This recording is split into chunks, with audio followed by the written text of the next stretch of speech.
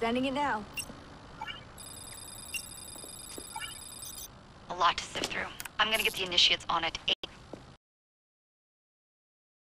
You look weird with a weapon. Let's plant a little bug and see what we can see. Got something. Isabel Ardant has a meeting here in a few hours. Doesn't say with who. Doesn't say with whom, Rebecca. I suppose it's down to Muggins here to find out. Hold on. The mission was to find data to locate a piece of Eden in London. We did. And now, I am eager to try this new kit.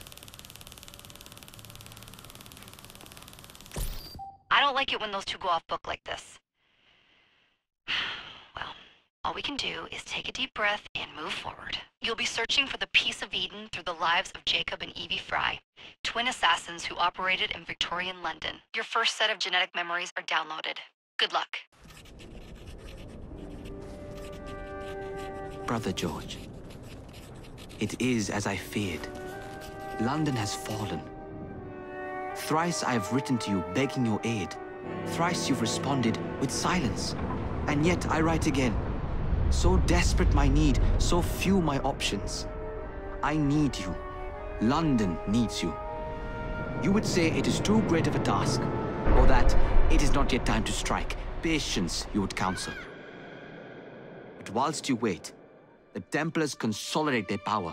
They have chosen a Grand Master so ruthless, so thorough, one might think Reginald Birch himself had returned. His name is Crawford Starrick, and he intends to rule the world. There is no aspect of society he does not control, no industry that escapes his grim touch. By day, it is corrupt merchants and venal politicians who hold court.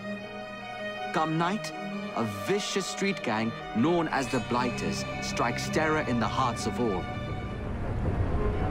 There is no business untainted by his poison, no person unexploited, be it by duplicity or force. Our enemy has designs on the highest office of them all.